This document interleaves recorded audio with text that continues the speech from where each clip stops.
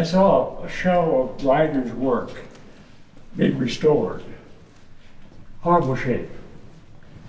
He had no idea of how to structure a painting and what to do with it. If a buyer, he thought there was a buyer coming, he'd varnish his paintings. So he had all this surface stuff. They were, some of them were horrible shape, beyond restoration. But what a incredible American icon. Love the face. There's a very simplified version of Ryder. But I like the idea of this man who almost invented moons in American landscape. And this fact here of Albert Blakelock, also the great painter of moons. I don't know whether you know about Blakelock. Oh, yeah, yeah. Yeah, but he was a great pioneer in America. He would go out and live with the Indians in Indian encampments and try to glorify the life of Indians. So rather heroic. Couldn't sell his work. So he would go along the street with a painting and hope somebody would buy it so he'd have dinner. He was institutionalized. So here he is against a landscape. And I had another version where he's in front of the institution, that's where he was housed for the rest of his life. So a tragic story. Yeah. And again, what the shore looks like in Maine. Always often wonder how many trees are going to be left. They had a horrible storm up there. I still don't know what the results of that were in Maine, but always trees gone, so on. I did this kind of a tribute to Maya Shock. Maya was a war bride. She fell in love with an American GI, came to this country with him. He worked for the Union, and she was enrolled at the academy. She saw the work of Soutine and painted like Soutine. She was a dynamo, a small woman, and these heavily encrusted canvases. And one of the faculty said, "You're a small Japanese woman, and what heritage you have, and why you're painting like Soutine." So she thought about that, and then she stopped painting like Soutine, and she started doing these beautifully limpid Japanese-esque paintings that were as nice as anything I've ever seen being done around Philadelphia. She did have a problem that there's a syndrome that some people have when they can't work in cold weather. It dries up. She couldn't do anything in the wintertime. And that gave psychological difficulty. She opened an art school in Harrisburg. It was quite successful for a number of years. Early death, unfortunately. But I just picked up some details from one of her paintings. They're wonderful person. Sometimes I feel like I'm too complicated, so a little simpler relief. Like to pay homage to people. Love the work of Hokusai, and of course famous for his Fuji series. So here he is, pointing to Fuji, saying, "I'm going to paint that mountain, blueprints of that mountain." Okay. And again, love birds, because they're free. I don't have any owls I've done, because owls have such character. There's so many different kinds of owls too. So, and simply cutting separate blocks, putting them together. Here is Amy Clancy. Wonderful poet. She's one of the best poets we've produced. And I have a line from one of her poems that I carved into the block. And I heard that she had summered in Maine, And I was hoping to get to meet her. And yet I feel self-conscious about doing somebody's portrait. And I had done a portrait of a well-known writer in Maine. And his wife was angry. But she said, I do not give that man permission to do a portrait of my husband. You can always get into trouble doing these things. So I didn't know what she would think about this. But she'd seen it in the gallery there, so she knew I'd done this. And I was working in the studio one day. Racing through the woods was Amy Clampett. Racing right down through my property toward the shore. And I rushed out and called after her, but she was gone. And then her assistant came after her. And her assistant said, well, she has to get to the shore. And that was it, so she was gone. But she produced a wonderful poem about the bog and these beautiful things that grow in that bog up there that's unlike any place else. And she didn't live too many years after that. So again, I like to just work with these shapes, change things, intrigued by the landscape in Maine, these trees that are dying that still hang on. So it's about struggle with nature and survival. We survive what we are and what people do to us or what life does to us.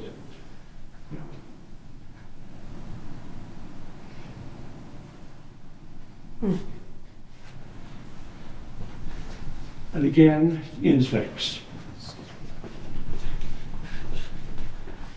Something nice about the delicacy of things.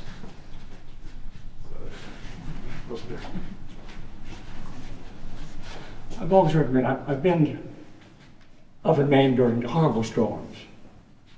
We just think the whole ground shakes. And after the storm, I walked to the shore and there's spider webs still existing that haven't been broken. And a lot of this is overprinting. I printed sort of an orange color, russet color underneath and the green on top. So the idea of transparent printing and then just burnishing by hand.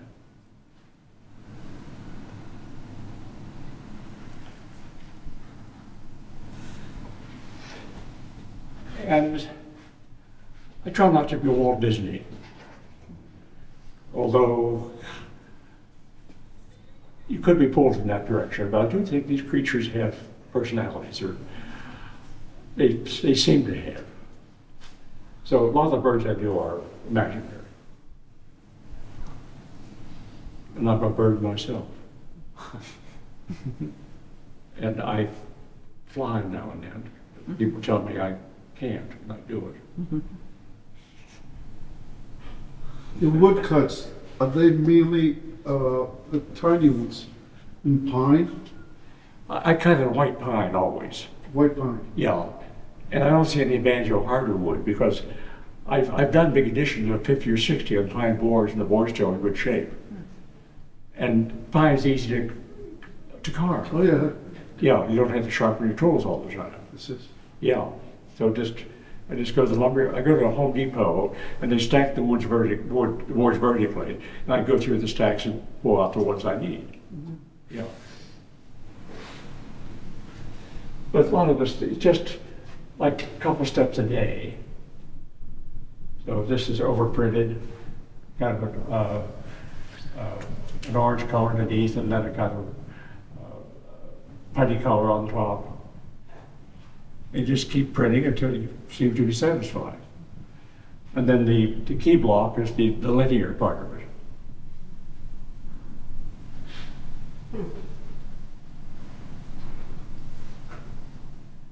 So the bird is on a separate block. You're saying that the bird is on a separate block? That would be front and back of one block, front and back of another block. So you need 4 sides. So the linear part is from the key block. And then you use that to trace the color blocks. And no experience is the same block, print to print. Right.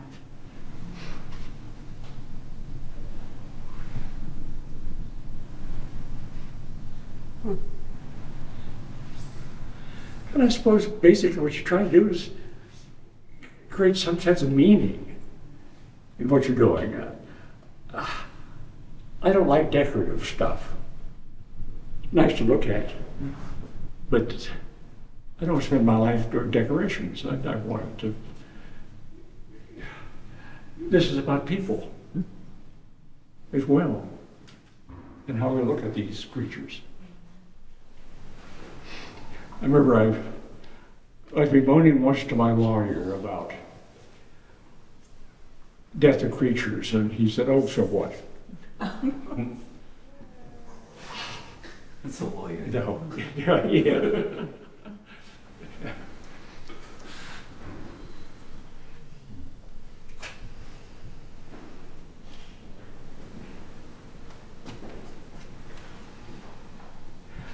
The beauty of knots in wood as well.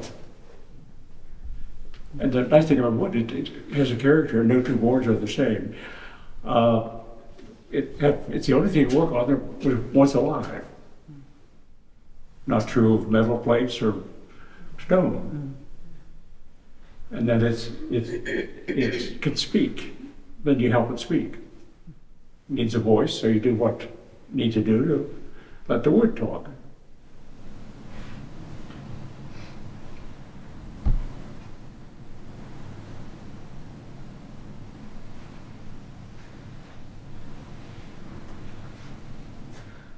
So it's a strange universe from the tiny things to the big things. And we need them both. Yeah. The knots almost remind me of moons. You have moons in a lot of your work. Yeah. And the knots kind of give that well, it feeling gives also. It's a nice abstract circle. Yeah. And it creates a mood you wouldn't get otherwise. And under moonlight, we change. I've been to Tahiti, and the natives go out and make love on the beach under moonlight. Pretty nice. No mosquitoes.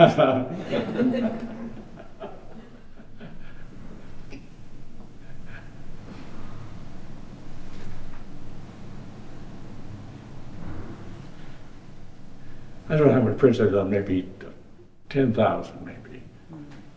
And I have them stacked,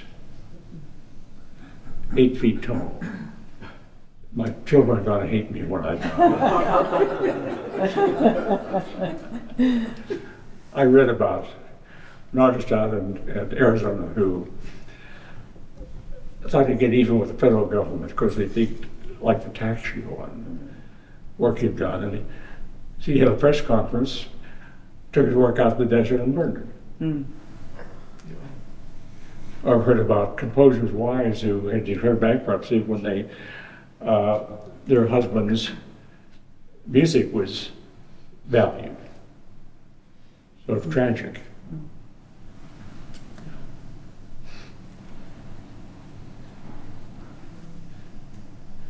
And yet we just plug along. Keep going.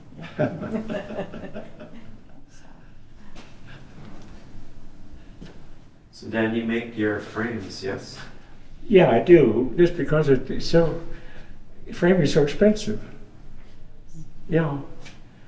And I generally don't like what framers do anyway, prints, overframe them. So this is a simple 1x2 that's rabbited out. I have a friend who does that for me. Yeah. And I hate that. I hate to mat prints, and I hate to frame them, but it's what you do.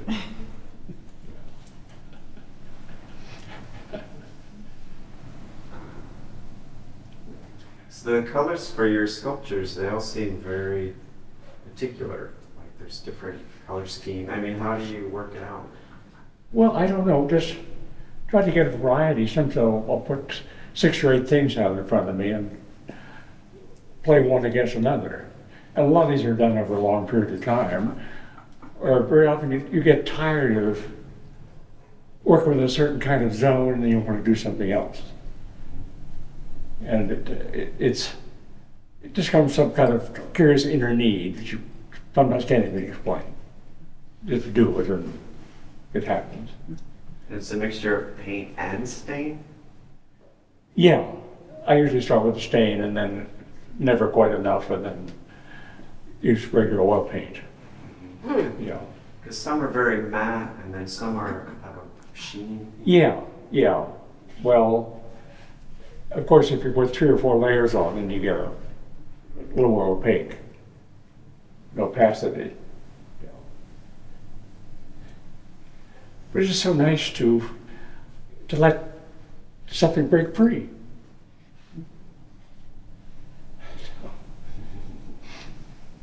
And so much of our frustration is this. Yeah. I've had a rough week. It's been a lousy week. And it's just nice to, Edvard Munch had the idea. You walk out on the bridge, you just scream.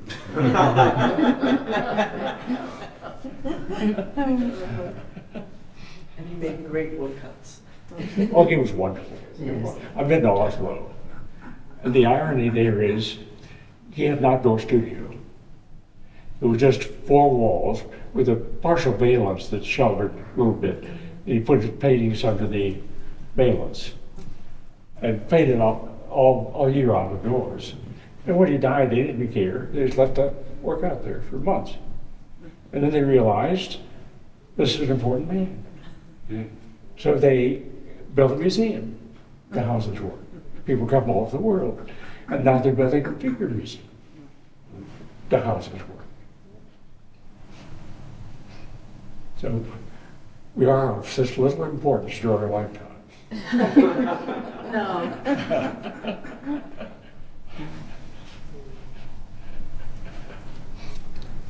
Okay. Any other questions for Dan? No, I wasn't aware that you did these sculptures, so I'm glad to see Yes. this exhibition. I only know Yeah. your woodcuts. Well, I guess we all have multiple needs somehow. I And haven't seen them. the nice thing about this field is it's an introductory to yourself. And you find things about yourself that you probably didn't never realize even were there, or even an issue. And it's no fun facing yourself. Always. Not much choice. Yeah. Yeah. Do you prefer to work by yourself? Uh, You prefer to work just by yourself? yeah. Yeah. Although the nice thing about printmaking, it's communal. So I enjoy teaching in the academy shop because they learn from one another. But I'd have a tough time with other people working in my studio. I just need that solitude. You know. And that's one reason I like Maine too. You can't be more solitary than you are. I'm in the middle of what had been an island. Can't see anybody.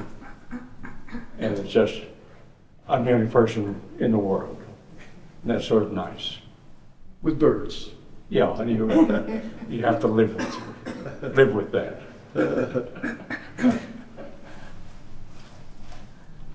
Well, thanks very much, Dan. Well, thank you Thank for you. taking Thank you.